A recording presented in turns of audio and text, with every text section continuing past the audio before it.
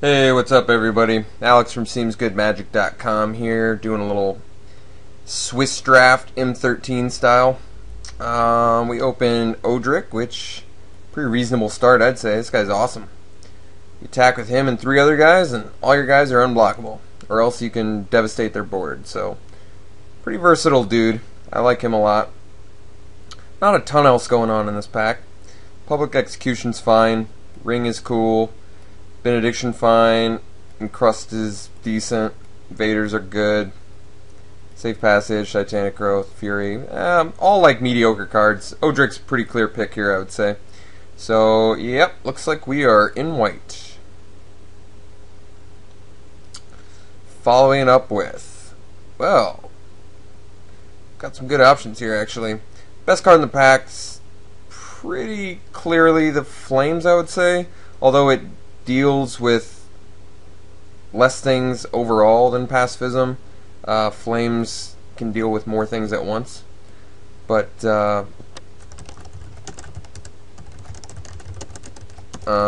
think we're going to take the pacifism.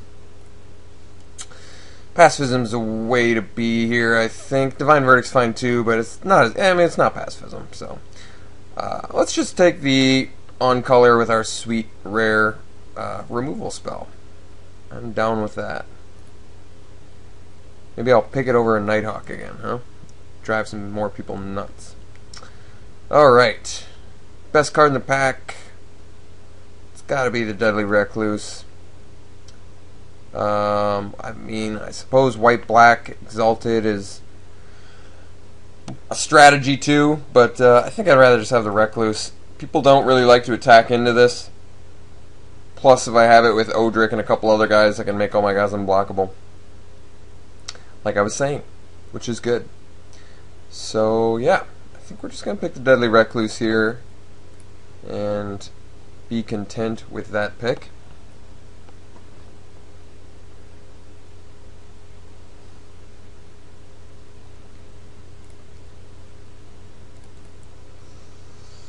Alrighty. Now, what do we follow that up with? Well, Basswood Gorger is reasonable. Kind of digging the Ring of Thune, just because I've got Odric. If you give him Vigilance and he gets bigger with First Strike, kind of like the idea of that. Best card in the pack, probably Cower in Fear. This card can be pretty devastating. Blade Tusk Boar is also very good. I like these rings. I do like these rings. If you get this on like an attended night or anything like that, it can be real good. I mean, I know I'm in white. I don't know if I'm in green yet. Could take the Cower. Cower's probably better. I think I'm going to go with the ring. Just feeling it.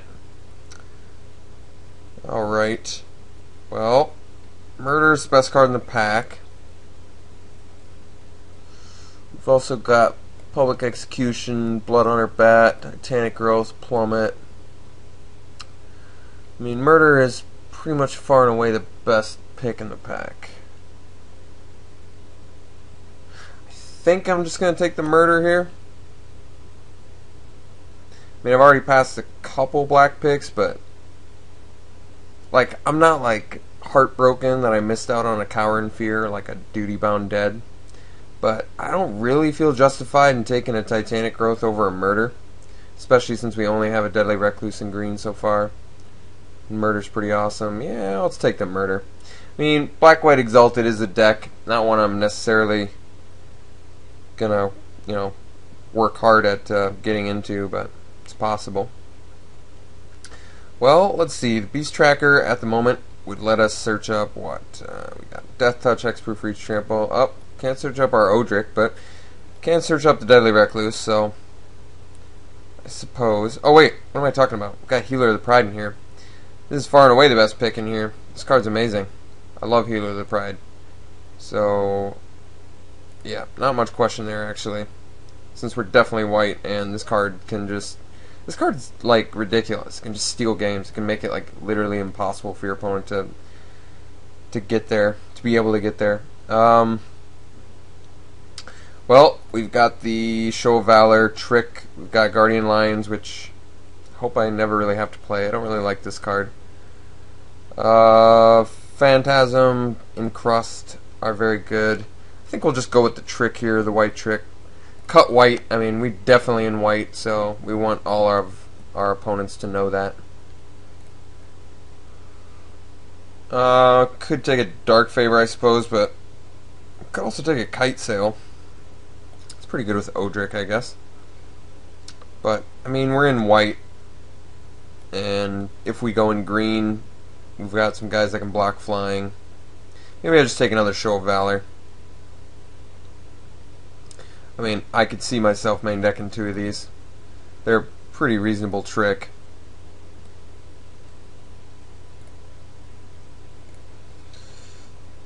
Okay, so we've got Bond Beetle, Safe Passage, Encrust, whatever. I think we'll probably just go with the... I guess Bond Beetle's actually kind of cool with Odric. You just attack in with your 0/1. If you get a couple other creatures. Yeah, I could see that. I still think I want the Safe Passage. I want at least one of these. Safe Passage is a really amazing card. Alright, we're just going to cut some more white here. It's not like we're really missing out on anything else anyway. Pillarfield Ox, not my favorite card in the world, but it's playable. It's a really, really late Tormented Soul. I think this card's pretty good for the Exalted strategy. Not much else we really care about, so I suppose we'll take the Tormented Soul. We're still kind of torn on what our second color is. Glorious Charge is fine. I think I'd prefer the Sign in Blood.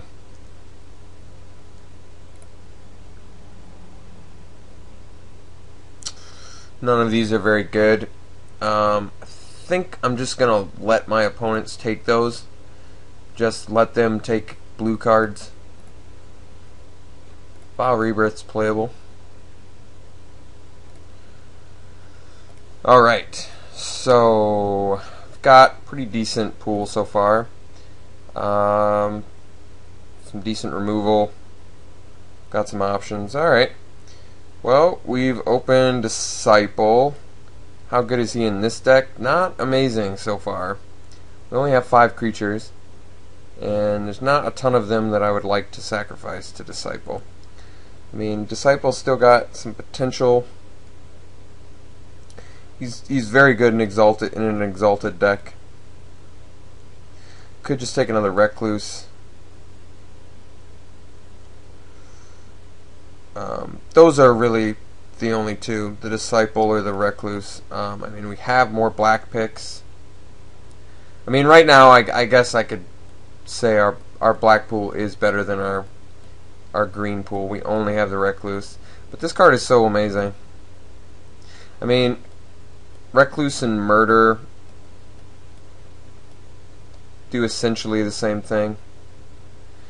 And Tormented Soul, Vow Rebirth, and Sign in Blood. I don't really care if I miss out on those. Disciple's cool, has the potential to be the best. I guess for interest's sake, I'll take the Disciple. I mean, you could argue the Recluse there, but I think there's a chance we play that. Oh, and then we get past the sweet white-green and another Deadly Recluse, huh? Well, could go Ravenous Rats. Could go another Sign in Blood. Card draw is good. Could go the Primal Clay. What am I feeling? What am I feeling? Evolving Wilds, Let Us Fix. I do like Deadly Recluse a lot more than I like Sign in Blood, Ravenous Rats.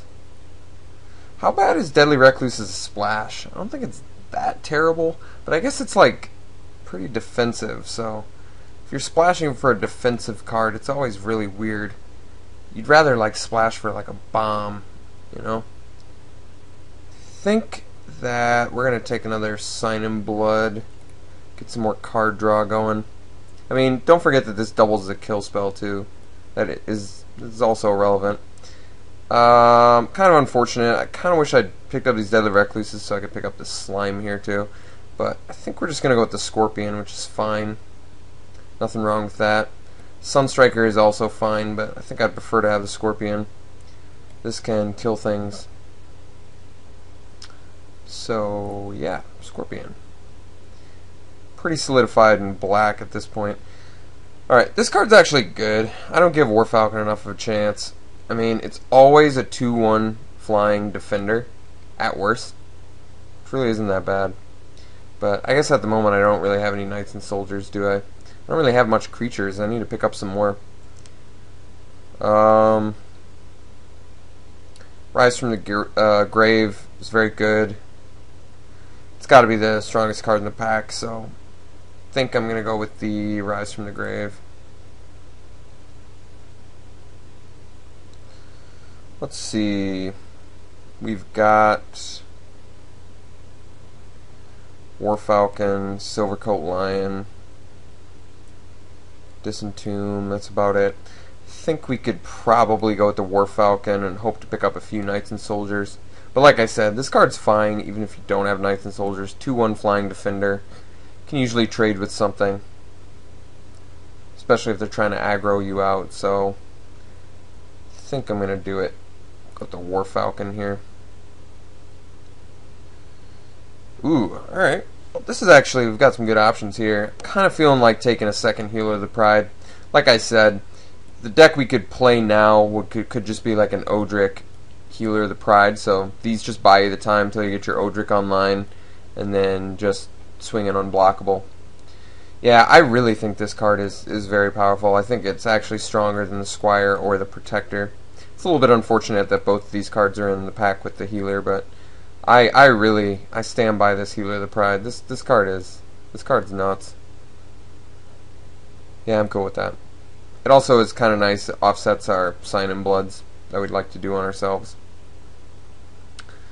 Let's see. I think at this point I can take a Sunstriker. I mean, Guardians is fine, and actually having all this double white, double black is going to be kind of awkward now that I think about it. But Guardians, how amazing is he in this deck? It's not really that amazing. We don't have a ton of evasive stuff besides the Tormented Soul. Sunstriker. I guess Guardians turns on the Warfalcon. Something I should keep in mind.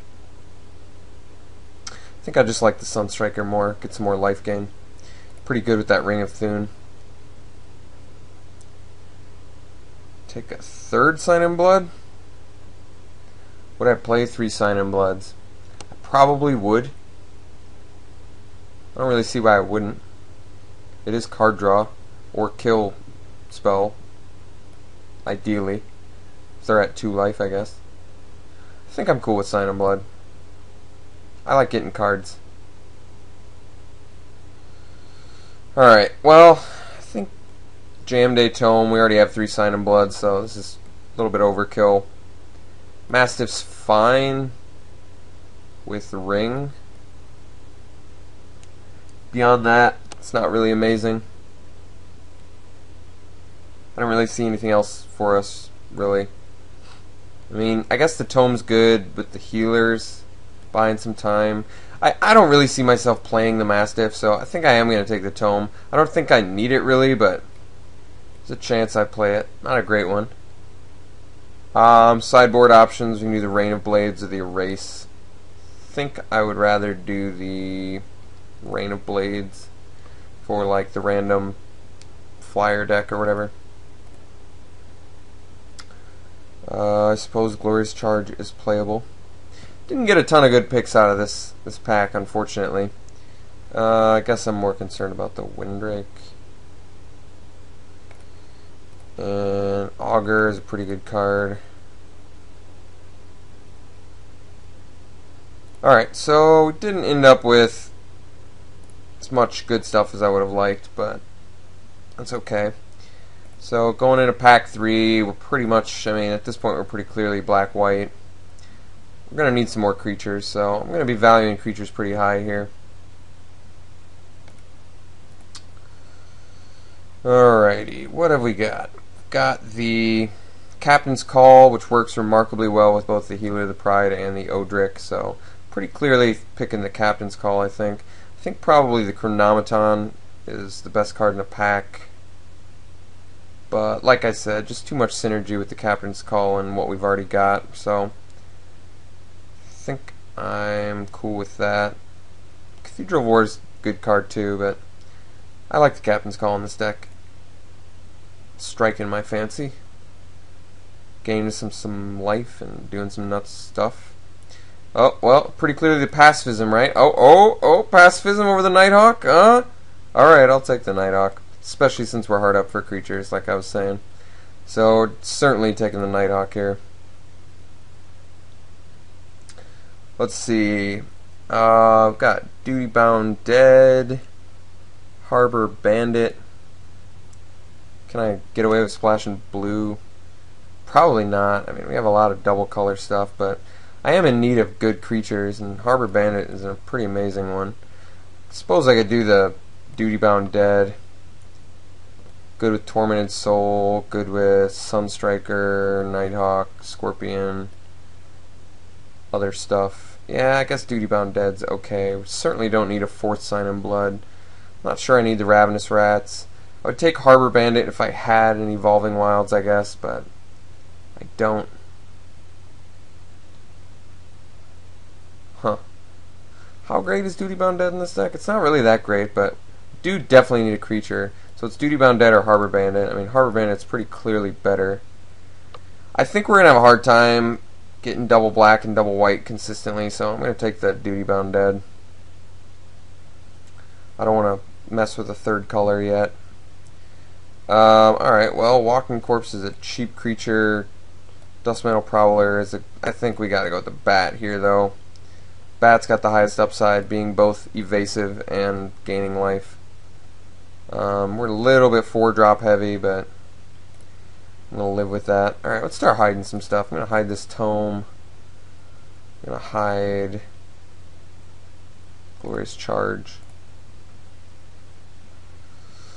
Alright, so Mark of the Vampire, good card. Duty Bound Dead. We need creatures, first and foremost. Tormented Soul can get in there. Heal the Prides, gaining some life, so unblockable guys are pretty good. Probably better than the 2nd Duty Bound Dead. I'd rather just have an unblockable dude. Right?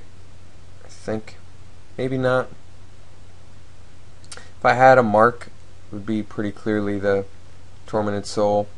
I guess Duty Bound Dead has higher upside with our other creatures, but I think there's still a chance I get like a Dark Favor or something like that, so I'll take the Tormented Soul. Okay, so we've got War Falcon, Guardians, Crippling Blight, Dust Metal Prowler. What's our removal looking like? We don't have a ton.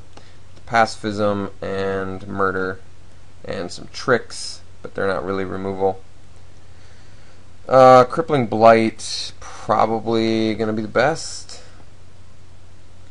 Kills things, makes things unable to block. I kind of like those. Guardians would be fine in this deck. With the double Tormented Soul now. So maybe I should consider that a little bit more. Fill our curve out a little bit better. And I'm hard up for creatures. Yeah, you know what? I'm going to take the Guardians here. I like what it does more for our deck.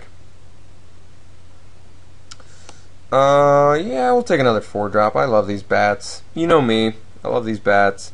I mean, we could certainly use some 2-drop creatures, but we've got stuff going on early. It's just not creatures. But we still have stuff that we can do early, so yeah, I'm cool with another bat. I love those bats. Alright. Pretty clearly taking the Battleflight Eagle here. It's a creature. It does things. I like it. Not much for us here. Don't really see it likely that I would sideboard into Blood Reckoning. Although, I mean, we do have the life gain. I don't really care about any of these cards. I guess Smelt does take care of our Ring of Thune. But if they were to sideboard into Smelt just for our Ring of Thune, I don't think I'd really be concerned about that. But then again, I'm not really going to play Blood Reckoning. Yeah, I guess I'll take the Smelt. Well, Turn to Slag is actually a good card, so since we don't need any of these other things, I'll just take that.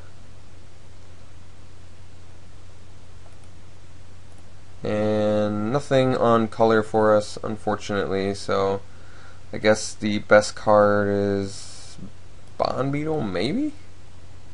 It's got best synergies. Cleaver Riot does things sometimes, but a lot of times it doesn't do much. Don't really care if our opponent plays this. I suppose I can take a lion in case I'm really hard up for creatures. Yeah, I guess we'll take another smelt. And Disentomb, so that's pretty playable. Alright, well, I think we did end up getting enough creatures, so I can build a reasonable deck out of this. I'll be back with you in a minute. Alright, so this is what I ended up building. I decided to run 16 lands because we top out at 5, and we don't have a ton at 5. Ring is not as impressive in this deck as I would have liked. We don't have a ton of white creatures. Just kind of an issue, I guess. A little bit concerned about that, but not much you can do about it. I still think it's probably good enough to run. Certainly good with Vampire Nighthawk. Making him have Vigilance is good. In addition to his 3 other abilities. Yeah, what do I see as the problems with this deck? Let's see. I mean, we've got relatively low creature count. I suppose you can count Captain's Call as a creature, but we don't have a ton of early creature action going on, which is kind of a problem. Didn't get very good auras, really at all, which is also another problem. I mean, we have a decent amount of Exalted. What do we have? The Duty Bound Dead, Guardians. Wait, is that it? So we only have a couple Exalted dudes, which isn't very good. Don't have a ton of finishers. I think that's the real problem with this deck. We don't have anything that's like really bomby. We don't have anything super well exalted. So really, I guess this deck's plan is get Odric online and then beat the opponent with it, which is a reasonable plan, just not a crazy good one. I mean, even Disciple's not that amazing in this deck. I think we ended up getting cut on white pretty hard, packs 2 and 3, so I'm assuming someone was just really just grabbing up white, unfortunately, in those last couple packs. Rise from the Grave is still fine, though, because we have Murder, and there's a chance. I mean, with Scorpion, we could kill something big and then steal it, so Rise from the Grave has enough upside where I think I like it. War Falcon I decided to cut because we only have the Guardians, the Captain's Call, and the Odric to turn it on, which kind of sucks. Yeah, I guess this deck's okay. Not amazing. It's going to take some work to win with this thing, but there's a chance. So, yeah, I guess I'm going to have to give this a try. I'll see you round 1.